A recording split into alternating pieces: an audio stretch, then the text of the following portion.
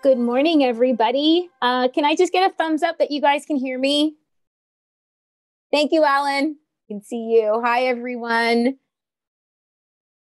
I hope everyone, I can see there's quite a few people already in the meet. They were very specific about making sure we started the session on time so we could end on time. We have a very short amount of time that's been allocated, although I also do know that there were some technical difficulties with the website. So that being said, I know the session is being recorded, so I'm going to get started. And if people come in late, the recording will be available and they can catch up. So if you are here, hopefully you are here for the Building Visual Media Literacy Skills workshop.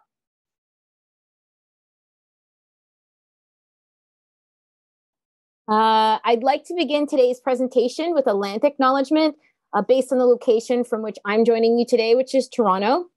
We acknowledge the land we are joining from is the traditional territory of many nations, including the Mississaugas of the Credit, the Anishinaabe, the Chippewa, the Haudenosaunee, and the Wendat peoples, and is now home to many diverse First Nations, Inuit, and Métis peoples. We also acknowledge that Toronto, or Toronto, is covered by Treaty 13 with the Mississaugas of the Credit. This land acknowledgement is not part of reconciliation. We understand that we have more work to do to uphold our commitment to meaningful reconciliation and to live by the principles of the Dish with One Spoon Treaty. Good morning, everyone. My name is Kim Davidson. I am an elementary school teacher librarian, like most, if not all of you. And I'm also a media literacy specialist with the Toronto District School Board. I have over 20 years of teaching experience, and I have been a teaching consultant with CIVIX for several years now for a variety of programs. That being said, I don't know that I have a particularly special set of qualifications or skills that I bring to the table. I am literally just a teacher like you. I think the only difference is that I have a lot of experience working with the variety of programs that CIVIX offers, and so I'm very excited to be able to talk to you a little bit more about some of the new things that they've been working on developing, and hopefully share some resources that you can take back to use with your own students in your classrooms. So a little bit about CIVIX. For those of you who don't know, CIVIX is a Canadian education charity dedicated to building the habits and skills of citizenship among youth. They do this by creating experiential learning programs and curriculum materials for use in schools across Canada. The flagship program of CIVIX is Student Vote, and hopefully most, if not all of you, are familiar with the Student Vote program. It is a parallel election program in which students have the opportunity to participate in the actual election process at the same time that grown-ups do. And so in the most recent federal election that we had just last month, over 800,000 students across Canada participated in Student Vote. Other programming that CIVIX provides for teachers and students, the student budget consultation, which supports students in learning about financial literacy. The Rep Day program supports teachers in inviting elected representatives into their classrooms. And Democracy Boot Camp, which is one of my favorite events of the year. It's a PD event that they hold in various cities across Canada. And maybe some of you have participated in that. The newest area of program development that CIVIX has started working in is focused on digital media literacy programming, and that's what we're here to talk about today. Because we know in order for democracy to work, citizens need to be informed and engaged. And so in support of this, CIVIX has developed what we call the Control F program. And for us techies out there, we know that Control F is the shortcut key combination on your keyboard that is the find function. So as TLs, we know when we want to find something really quickly on a website, Control F, and that'll help us search the page more effectively. So in connection with that, the Control F program is designed to support students with finding accurate, reliable, valid information in a variety of different ways. So it teaches students important verification skills for the information that they see and hear online. Initially, the program is targeted towards students in grades 7 to 12, but as you'll see today, many of the resources can be adapted for younger students as well. I personally have used the resources with students as young as grade 4. But in theory, you could probably use this with even younger students, our primaries, especially when we're talking about visual literacy, because they're not limited by the ability to need to know how to read. And CIVIX does have plans to release a elementary specific version of Control F sometime in the next year. So Control F outlines several tools that can help students develop their digital media literacy skills. But in this session in particular, because I could go on and on and on about Control F, in this session in particular, we're going to focus on visual literacy. We all know that images are powerful. A picture can inspire an emotion or shape the way we understand people, issues, and events. We have many expressions that describe the impact of visual information. A picture is worth 1,000 words, or seeing is believing. Renee from Miss Luther's class, could you please gather your things and come to the office? Renee from Miss Luther's class, please gather your things and come to the office. I'm so sorry. I'm presenting at school and I forgot to tell them to turn off the PA system. So there are probably going to be frequent interruptions like that, but we're just going to keep moving on. Photos can seem like truths because they are a record of what's happening. But what we need to caution students and to make them aware of that sometimes seeing isn't believing. Sometimes the image that were presented to us isn't communicating information accurately. And so we need to make sure we impart critical thinking skills to them so they know how to interpret what they're looking at reliably. So our learning goals for today's session, we're going to take some time to do some hands-on practice. And because, you know, we've all been teaching virtual, I don't know about you guys, but in Toronto last year, I was teaching virtual for the entire school year. And I got very used to teaching a whole bunch of black squares and no interaction. But I want you guys to wake up. I want you to participate. I want you to talk to me. Hopefully the chat box is open. Oh, I already see a question in the chat. Is the link downloadable? So this slide deck will be available to you immediately after the presentation. So if I've done this correctly, it should be on the workshop sites. You'll see a link to my slide deck there. My contact info, I'll post again at the end. So if for some reason the slide deck's not there, you can always email me and I'll be happy to share it with you. Thanks for the question. So that tells me that the chat box works. Thank you so much for that. So you'll have the opportunity to participate in the discussion, share your thoughts, your ideas. This workshop will be much more fun if we can have a chance to talk to each other. So thank you in advance for not making me feel like I'm just talking into the void. Second part of the workshop, we're just going to talk a little bit more about specifically the resources that CIVIX has available. So everything that I'm going to be doing today is available on the News Literacy website. And so I don't want people to be distracted looking at the News Literacy website though before I have the chance to show you stuff. So I promise I will tell you how to find the resources, but we're going to have to do a little bit, going to have to earn them first. Okay, friends? So thank you.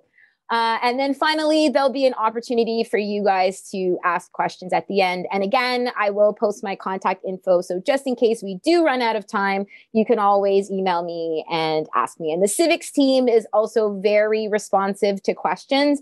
You just need to drop an email to hello@civix.ca and you should get a response back within hours. Oh, this was I should have been clicking, sorry. All right, so first question. What's going on in this picture? What do you guys see? Go ahead and drop your ideas in the chat. Some of you may be familiar with this picture. You may have seen it before. And feel free to share. If you know the context of this picture, feel free to show that as well. But this is a great basic way to start having conversations with kids. You know, put a picture up on the screen and ask them to tell you what they see. Okay. Another thing that you can also suggest to students is to consider the 5 W's. Who, what, where, when, and why. in the photo. All right. Oh, this is my favorite part when I get people to share. So Trump asking Trudeau for a high five. So first of all, we know the people in this photo. So let's talk about the who. We see Justin Trudeau, who is still our prime minister, and we've got Donald Trump, who is the former president of the United States. Please withhold your cheering and applause. Former president of the United States. So we see here, we have Donald Trump asking JT for lunch money. Yes, what an excellent picture. Thank you so much. It's not mine, but it's in the CIVIX resources. Reluctance. All right. And reluctant. So if I was doing this with students, I would make them be more specific about what they're talking about.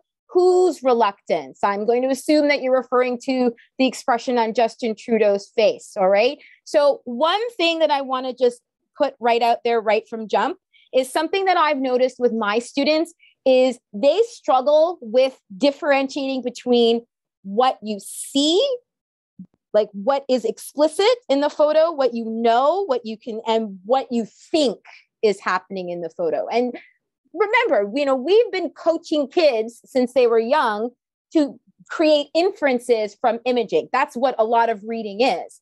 And so part of what we have to do in media now is break that down and understand it's like, okay, kids, yes, you might want to infer what's happening in the photo, but understand that our inferences are just that. There are thoughts, but it's not necessarily factual. We don't know.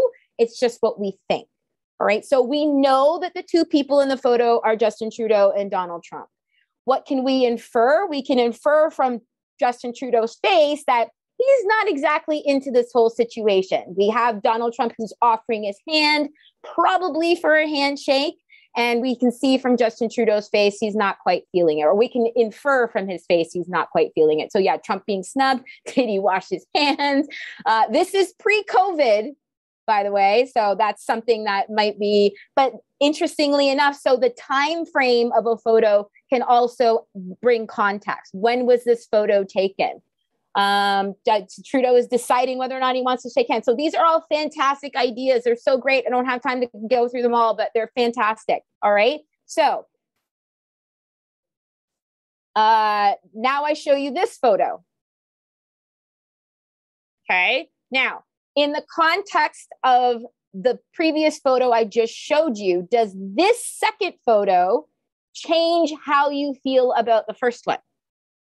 And if so, how so? Okay, so I'm going to go back. This was the first photo. Okay, and we had our ideas about what was going on.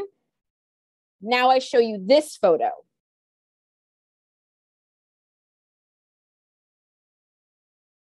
I like that, Kathleen. So, the first photo is kind of behind the scenes, and then the second photo is the on camera. Everything has to be perfectly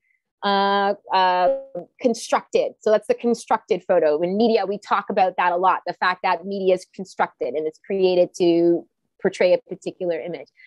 Nice. How long was the previous moment lasted? Forced smile doesn't change. Okay, good. I like this. Is good. Yeah, this shows how politicians can fake it for a photo op. Camera shot came quickly. So you guys and this is great. So you can say to students, you can ask students like, which photo do you think represents the reality of the situation? Do you think the first one was maybe Trudeau was just caught for a split second awkward face? We all know that happens, right? Happens to celebrities all the time. But people take one moment and use it to infer a whole different meaning from what the actual situation could be. So just this example can show students that one moment in time, one photo is not necessarily enough evidence to convey the truth about a whole situation. Okay. Other things that you can bring into the conversation. So that's one way you can use these photos in a conversation. If you want to bring it to specific types of media, we can talk about how images can be used to frame our news article. All right. So these two images here were our screen caps of actual front pages of newspapers. So you can see how, or news sources, I should say. So you can see how the two news sources, first of all, were very deliberate and specific in the photo they chose to run, and then the words they also chose to highlight in the accompanying headline.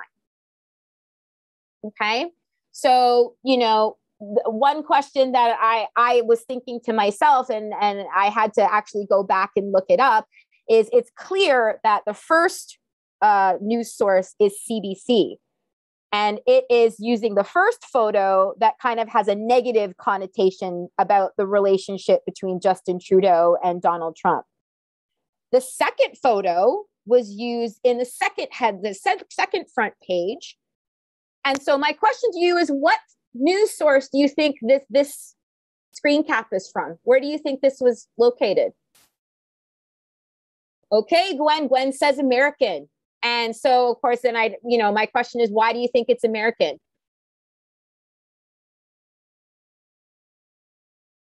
Fox. America, and I can say this as an American. Oh, okay. Has a very, very strong sense of importance and believes that they have good relationship with everyone, because who wouldn't want to be best friends and allies with the U.S.? I like it. Not bitter at all. Perfect. Thank you. Thank you for sharing. So again, and now these are ways that you can convey different ideas and concepts to students. The idea that, if you want to frame a relationship and perspective and bias and point of view, all these things can be introduced through the use of visual resource. So thank you, everyone, for participating in that interaction. There is, of course, other ways that photos like this can be portrayed in the media. I would be remiss if I didn't mention memes. And let me tell you, Twitter went to town on this first photograph between Justin Trudeau and Donald Trump. The images that you see here are just two of the many, many, many examples of how the photo was then remixed, things added to it, things taken away. You can see in the first photo, somebody's added a little tiny giraffe to the picture, and then added a caption as well. So again, you can ask students, how do these additions change the meaning of the photo? Okay. And the second one is my personal favorite, because you can see in the thought bubble, Justin Trudeau is having a fond reminiscing of his relationship with President Obama, which has long been believed to be a much closer relationship than the relationship he had with Donald Trump. But I actually asked another question, because I tried to find the source of the photo that's in the thought bubble, the bro hug between Barack Obama and Justin Trudeau, and I couldn't find it. So then the question is that in itself a construction? Is that photo of Obama and Trudeau hugging in such a way, does that represent reality, or has that also been constructed? So all these questions that you can challenge students to start asking. Yeah, exactly. And so we're asking really good questions. Can we really know what's happening in a photo? Isn't there always some element of inferencing? Yes. And so this is something to make students aware of. So you're wanting to challenge this idea of, well, there's a picture of it. So if there's a picture, there has to be proof. That has to be proof. It's evidence. It's proof. Okay. Yeah, definitely looks doctored. Fantastic. All right. So we've been kind of doing this discussion in kind of a loosey-goosey way, but CIVIX actually has a specific framework that they've developed in order to support teachers with how these conversations can take place with students. So this is the current kind of simplified version. I want to just, when we were developing this framework, and when I say we, part of the consultation team, we had lots of debates over how to structure it. I personally took issue with the numbering, because yes, it's nice to have a structure on how to work through the framework, but I also was concerned that, you can approach the questions, or you can approach the questioning from a nonlinear way. So you don't always have to start with 1 and then go to 2 and then go to 3 and then go to 4. You'll see in an example we're going to do together that I actually like to jump around depending on what the picture is and what the learning outcome I want to have of that picture. So I just want to make it clear that even though the steps are numbered, it doesn't mean that it has to go in numerical order. It's more kind of indicating the complexity that the conversation can take on. Okay. So you have the overall kind of questions under 1, 2, 3, 4. And then underneath are kind of supporting guiding questions you can use in order to challenge students and encourage deeper conversation into the question. There is a more, I don't want to say complicated, there's a more detailed version. This is actually the original version of the framework that came out. I actually like this version better because I like the representation of a circle more than a line. But the main difference between the intermediate, secondary, and the simplified is you can see in the bottom right-hand corner, this framework adds the social media element. And for our younger students, they might not be as exposed to social media, although if the use is getting younger and younger and younger. But intermediate, secondary framework asks questions specifically about, especially about finding the source of where the information or the photo came from, because we know with social media, images can be shared like that. It can be shared thousands or hundreds of thousands of times. And so it's really important for students to be aware that it had to come from somewhere and to try to figure out where the original source of the picture was. Just a little bit of history about where the framework came from. It was actually developed in partnership with the Visual Social Media Lab, which is kind of an educational think tank out of Manchester in the UK. So Dr. Farida Weiss, who actually came and worked with us for several weeks and months, the collaboration is ongoing. She's an expert in visual disinformation, and she's spent years analyzing social media and how visual literacy has exploded, and how the use of it is deliberate. Can be used deliberately for specific purposes, both positively and negatively. And so CIVIX worked with Dr. Weiss to adapt a framework that she developed in conjunction with a journalistic verification group known as First Draft. And you can see that the framework was originally quite complicated. I think there's 22 squares there. And so through looking at the individual square, we figured out a way to combine it so it wasn't quite so complicated and easier for students, our elementary age students, to consume.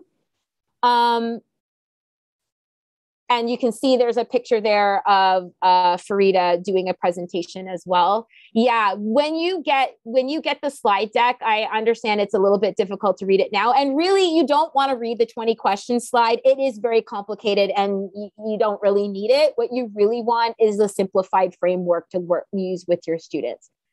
And the inspiration, as always, for this is that we know that mis and disinformation online spreads through memes, manipulated photos, and other visual formats. And so all images can be rich texts for analysis. So what do I mean? What can you use? What can you use this framework with in class?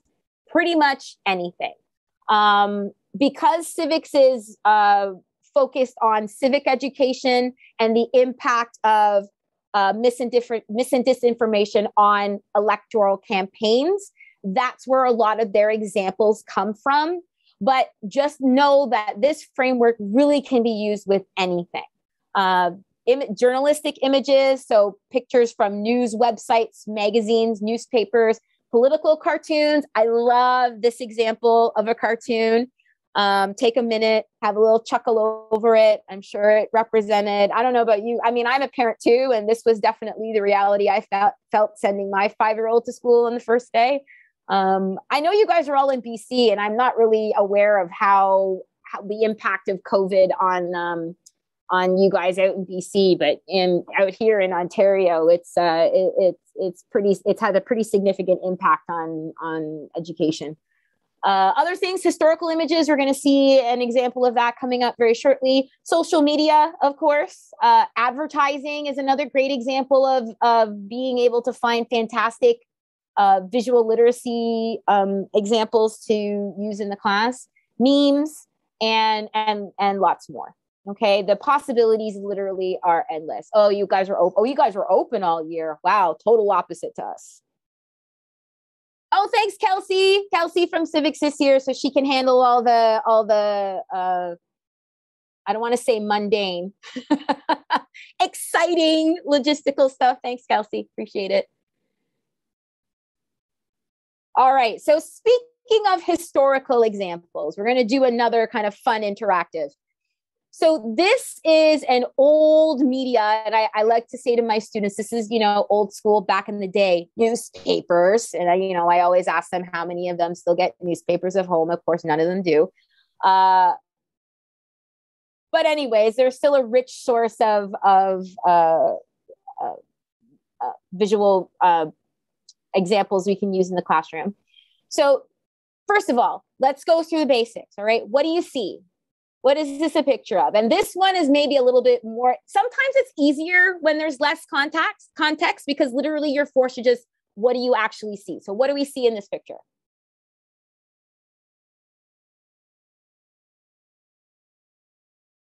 Feel free to go ahead and, okay, yep, man crouching over, possibly drop the football, yep. Fumble, missing the catch. Man who just got hit. Yep. I love awkward. Great word. Unsuccessful. Great word. Oh, I love the noticing of the people in the background. So, yep, he's doing it in front of an audience. Yep. Frame. Oh, I like that. The framing of the photo. So noticing that the other people in the photo are actually framed higher than he is. Oh, this is some advanced level stuff. Nice. Yep. He's got a very pained expression on his face. Thank you, Jessica. Yes, Kathleen. So taking in the context of his clothing. Yeah. Why is he playing football in a tie? Right? That's not athletic wear. He's clearly, well, then I wouldn't, you can infer clearly probably not an athlete. Ooh, all men, extra shame. Yes. Good context. So we've got the pained expression. Somebody mentioned up thread that they actually recognize him, or maybe they recognize him. So just for people who don't know, this is progressive conservative party leader Robert Stanfield in 1974. And I always like to point out to students that it was before I was born, just so I can remind myself I'm not hugely ancient. Not that long before I was born, though. And so when you add the context of the fact that this is a political candidate to the photo, we can already start to imagine how this photo might have been used in order to manipulate his image, in order to manipulate his popularity. And you can ask students why. Why would his ability to play football impact his potential ability to be a member of parliament or be a political leader? I mean, what connection do those two things have? But wait, his media can often be used to fill in the blanks. So here is the actual caption from the newspaper. This ran in the Globe and Mail in 1974. You can't read the caption, so it's actually reprinted in big, large letters. It says, "A political football. It appears that this football is too hot for conservative leader Robert Stanfield to handle. He missed the catch while throwing the ball around in North Bay yesterday." So you can see the newspaper left nothing to chance. It directly linked his ability to lead or be successful in politics, referring to it as a political football, in the headline itself. And so wasn't even subtle about it. And so you can imagine the impact that this was on the front page of the newspaper. So you can imagine the fallout. Well, Have you ever heard of Robert Stanfield? Does he have an airport named after him? Is he on a dollar bill anywhere? Chances are he probably didn't get elected. And in fact, he did not. Now, how much this photograph actually contributed to his political defeat, we will never know for sure, but I think it's pretty safe to say that it was definitely a factor. Now, questions you can ask students in relation to the newspaper and the choice that the newspaper made to run the caption, run the headline, publish this photo. You can ask students about what do you think the intention was? I mean, I basically spelled it out for you, but if you were doing this in class, the object would be to get the kids to tell you, well, what do you think the connection is? What do you think the newspaper is trying to say? And do you think it was ethical for the newspaper to publish the image with this caption in the first place? Do we see this kind of news reporting happening in our world today? And I'm sure your students would probably tell you overwhelmingly yes. And is it right? Is it ethical? Should this be happening, or should newspapers try to remain objective? Now, to add an extra fun thing to the mix, you could also share this photo with students. So remember, we were talking about photos representing a single moment in time. This photo was also taken on that exact same day. And here we have, rather than having judgmental headless bodies in the background watching him drop the ball, instead we have, a symbol of a plane in the background, and he's making that two-handed catch, catching it perfectly. So this picture communicates a much different message about poor Robert Stanfield. Unfortunately, that's not the one that the newspaper chose to run with. And there's the fallout for it. Oh, he does have a house. Oh, thank you, Jacqueline. And see, you're always going to get students like that, by the way, who are just like, Davidson said something. I don't believe her. I'm going to go Google and see what I can find out. Thank you for that. Appreciate that.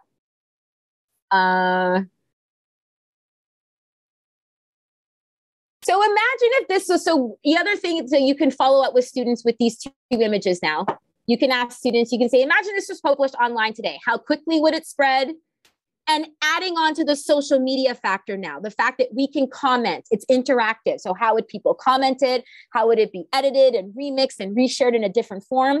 So visual literacy means not just being able to analyze the life of an image, it also means to be able to think carefully about what happens or what could happen if that image were to spread. So Janae, could you please come to the office? Janae, come to the office now. Sorry. So being a good digital citizen is partly about being able to understand and sift through the information we encounter. And it's also about being able to make informed decisions and the consequences of spreading information. Okay, so all really, really important messages to send our kids. So in the interest of time, because I can see I only have 12 minutes left, I'm going to whip through this really quickly. And I'm so sorry. We did the fun part of the presentation. Now, this is the part you guys have been waiting for. Where are the resources? How do I teach this, Davidson? So we have a number of resources available. CIVIX has a number of resources available on the newsliteracy.ca. So news, NEWSLITER. acy.ca. And if you want, you can open another tab and open it now. And we can actually walk through, and I can maybe show you where all the different, thank you, Kelsey. We can actually walk through and I can show you, but different skills that you might want to highlight for students. I love reverse image search. We were going to do this activity as a group, but just really quickly, I know some of you guys are really fast. Do you think this picture is real or fake? I love asking, and kids love this. There's always a massive debate in the class. It's real, it's fake, it's real, it's fake. That's great. How do we know? How do we go about confirming or disproving what we think? So if Kelsey's put the link in the chat, if you go to newsliteracy.ca/BCTLA, it's surprising to me because I just assume this is a thing that everybody knows. But if you are using Google Chrome, and I heard a rumor that you guys aren't allowed to use Google. Is that true in BC? No? Oh, fantastic. Okay. Well, some people are saying yes. Some people are saying no. Oh, it depends on the district. Got it. That makes sense. Yeah, that makes sense. Yeah, in TDSB, we are a full-on Google. We are married to Google. We love Google. We've sold our souls. But I do know that other districts don't have it blocked and don't let people use it. Anyways, if your kids have access to Google Chrome, if they right-click an image, there's an option there to reverse image search. And what that does is Google will then search for any other instance of that photo being posted online, and very quick with the dates that it was shared online. And very quickly, it makes it easy to backtrack a photo's timeline on the internet using the years that it was published. So if you have Google Chrome, you can try doing it now. Anyone successfully reverse image search that picture and can confirm whether or not it's real or fake?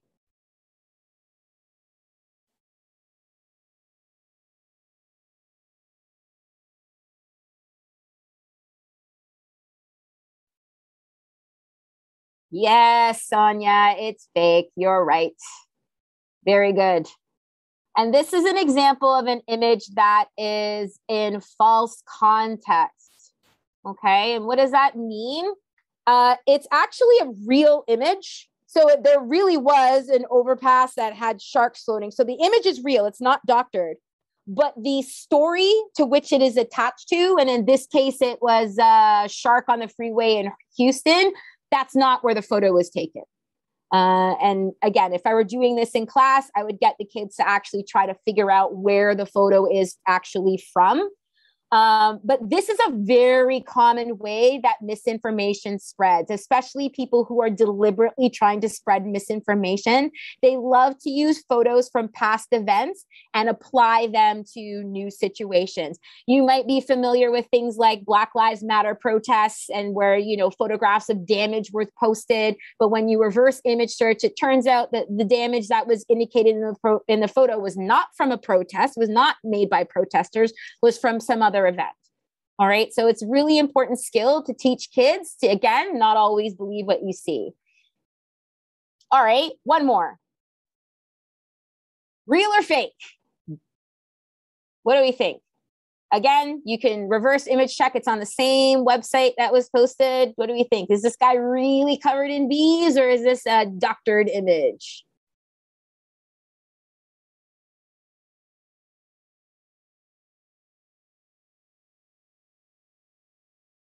And yes, B. McFadden is correct. It is real. So it really is a bee man. And kids will be like, what? No way. And so again, when they do the reverse image search, that'll send them down. They can also read the article, see where the actual photo is from. And so it's a really important skill, and it's really easy to use. It's really quick. All right. So how exactly would you work through the framework with students? Again, in the interest of time, I'm going to go through this super quickly. We see here's a photo, okay? Describe the situation. What do I see? I see a field with a whole bunch of garbage in it, all right? Looks like a lot of plastic, a lot of trash.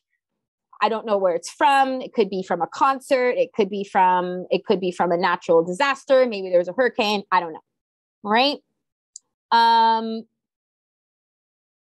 Now we see the image with text.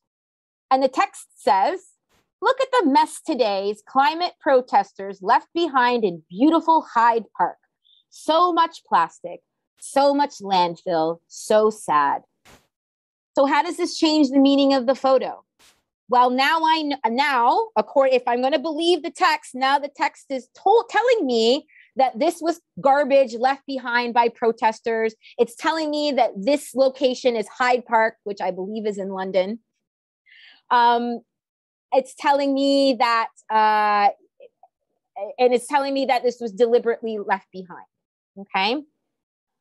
Now, again, this is one of those examples where you wouldn't necessarily go through this in order. So notice we started with step 1, describe the situation. Step 3, interpret the meaning. All right. So the meaning of the photo is now being added to with the text. I'm going to skip this slide deck. I'm going to skip that slide for a second. The next step 2 is about looking at the source. And the source is important in this case because it adds to step 4, which is what is the meaning? So why is this image being shared with this caption? Well, if you look at who is sharing this picture, it's the Australian Youth Coal Coalition. Who are they trying to put in a bad light? They're trying to put in a bad light climate protesters. Okay, so why would the Youth Coal Coalition want to be putting climate protesters in a bad light? So, you know, there's obviously, you know, there's bias there. People who are advocating on behalf of coal maybe don't look upon people who protest climate change favorably, trying to portray them in a bad light, maybe making them, oh, well, look, they protest climate and then they protest climate change, but then they create a whole bunch of garbage. And of course, as somebody else has posted in the chat, we don't know that this is in false context. We don't know that this photo is actually representative of the situation that's being described in the picture. Okay. But what we can do is we can always think about what's the purpose. Why would, even if this picture, whether or not the picture is real or fake, the purpose of sharing the picture is the same. The Australian Youth Coal Coalition is trying to portray climate change protesters in a negative light. Okay. So sometimes students will get bogged down as to whether or not it's real or fake. And sometimes you need to recenter them and remind them that, remember, part of what we're trying to understand here is, yes, the what, but why? Why are they sharing this? So we can try to look beyond the message that we're being immediately presented. Okay. Oh, okay. So this is the page on the News Literacy website where these activities are specifically located. So first of all, here's the News Literacy website. Kelsey put it in the chat. The homepage, I think, actually looks different from this now. It's got a different, but it's okay. These specific resources that I've shared with you today, though, are in the questioning images lesson. You have to make sure that at the top of the screen, first of all, you need to sign up, and it's a free. You just need to create an account just so CIVIX knows who's accessing their resources, but it's completely free. You need to make sure you have the elementary lessons selected. This page doesn't actually show up under secondary. It's just under elementary. And then it's right at the very bottom. So when you click on the questioning images, all along the right-hand side, there's a slide deck that you can use that has all the images that I've used today, plus more, lots more really great ones. It's got a specific exemplar of the football photo. It's got a specific script. So if you want to start easy, you can download that script and use it with students in your classroom. There's lots of other resources on the page. I'm going to go through them super quickly, but again, you're going to have this slide deck and you can go through this on your own time. And Kelsey's adding the links. Thank you, Kelsey, adding links in the chat. So Fake Out's one of my favorites. It's a way for kids to be able to do some social media feed analyses without actually having to have a social media feed. So it's created by CIVIX, and Fake Out's the one where they're given. I'm thinking of Feed for Thought. Fake Out's the one where you're given a feed, but you have to decide whether or not the information in the feed is true or false. So you're given a first initial just 10. Get a score. And then in the middle, there is mini lessons with videos that self-play. I can give it to students and they can do it independently. So I used it a lot last year when we were doing remote learning and the kids could progress to the lessons on their own. And then what I really like is there's a checking for understanding. So once they've gone through the lessons, then they get a second feed of 10 posts. And you as the teacher, if you assign it through the News Literacy website, you can actually see the difference in score. So you can see right away how much your students have benefited from the lessons. It's really good. And these are just the tutorials that are available on the throughout the activity. Feed for Thought is the one I was really thinking of, which is they give you kind of a fake feed. And the feed, so what's interesting is you assign it to the students, and spoiler alert, there's actually 2 different feeds, but the students don't know that. there's a feed that's pro an issue and there's a feed that's anti an issue. So the kids read their feeds and then they vote on whether or not they are also pro or for a pro or anti a particular issue. And then afterwards, you can actually look at the results and see, based on the feed that they got, whether or not the feed affected their decision on whether or not they were also pro or anti the issue. Okay, does that make sense? I feel like I'm explaining these really quickly, but I'm hoping it's enticing you to go check it out for yourself because they really are great.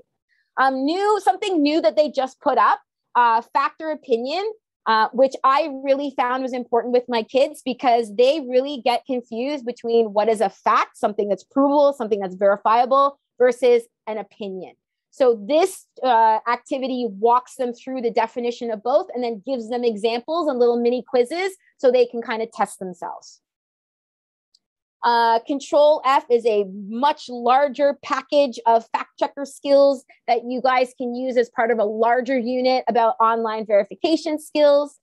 And that is it. So I'm at the end of my slideshow. I am so sorry that we ran out of time for questions. I'm just going to go back and put up my information slide. I know it's getting up to lunchtime for you guys, and you probably have other presentations you need to go to.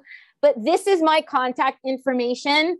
You can email me. You can DM me on Twitter. Kelsey is also here. Kelsey, I gave everyone the hello@civics.ca email address. That's the perfect one. Awesome. If you have questions. For news literacy, well, it's hello@Control F. I'll just write it in the chat. Perfect. Thank you so much for taking the time to join us today, friends. I hope you enjoyed the presentation. I hope you learned a lot. And I hope you have a fantastic weekend, a great day. And thanks for joining us. Bye, everyone.